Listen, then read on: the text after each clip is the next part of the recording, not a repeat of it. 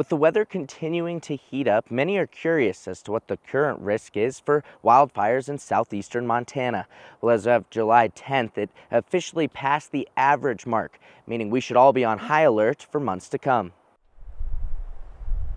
Montana is known for its wild and beautiful scenery. And so what I'm doing today is I'm grabbing samples of mostly live fuels. But maintaining that scenery isn't always easy and often requires a lot of work behind the scenes. I'm going to start with ponderosa pine. It's something BLM fuel specialist David Day knows all too well. Every 2 to 3 weeks, you can find him here.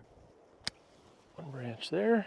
Collecting samples of trees, shrubs, and grass just 8 miles southwest of Roundup to study. And I clip them and then I close them up in the cans. After collecting and clipping samples, Day will weigh them and place them in an oven for 24 hours. Then he'll weigh them again to see how much moisture was held. It gives us some good information, particularly at comparing trends and comparing seasons. Those samples also provide important real-time information about moisture levels in trees and plants, helping firefighters predict fire risk. Conditions are far more favorable to fire activity in the region. BLM meteorologist Dan Borsum says that right now that risk is increasing, with temps stuck in the 90s and triple digits with no end in sight. So everything within the landscape is going to start becoming more available for fire. So more of those that are out there available, the more fires we're going to start to see get bigger.